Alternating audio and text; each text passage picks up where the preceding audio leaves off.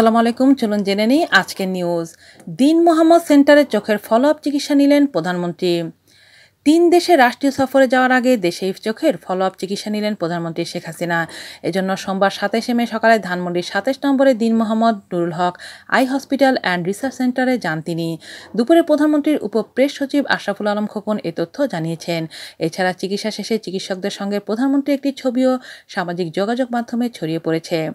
এর আগে গত 19 এপ্রিল প্রধানমন্ত্রী শেখ হাসিনা সাধারণ রোগীদের মতো 10 টাকার টিকিট কেটে শেরেবাংলা নগরের জাতীয় চক্ষু বিজ্ঞান ইনস্টিটিউট ও হাসপাতালে চোখের চিকিৎসা নেন। সেদিন চিকিৎসকরা তাকে উন্নত চিকিৎসার পরামর্শ দেন। সেই অনুযায়ী গত 1 মে লন্ডনে 10 দিনের সরকারি সফরের সময় চোখের চিকিৎসা করান প্রধানমন্ত্রী। লন্ডনে অস্ত্রোপচারের মাধ্যমে প্রধানমন্ত্রীর চোখের ছানি অপসারণ করা হয়।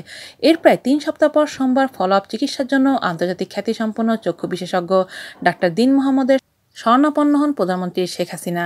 জানা গেছে, প্রধানমন্ত্রীর চিকিৎসা অধ্যাপক ডাক্তার দিন মোহাম্মদ নুরুল হকের নেতৃত্বে স্বাস্থ্য অধিদপ্তরের অতিরিক্ত মহাপরিচালক অধ্যাপক ডাক্তার এনায়েত হোসেন, অধ্যাপক ডাক্তার শেখ মোহাম্মদ হোসেন ও ডাক্তার নুজহাত চৌধুরীর সমন্বয়ে গঠিত একটি বিশেষজ্ঞ মেডিকেল টিম তার চোখের গ্লুকোমা পরীক্ষা করেন।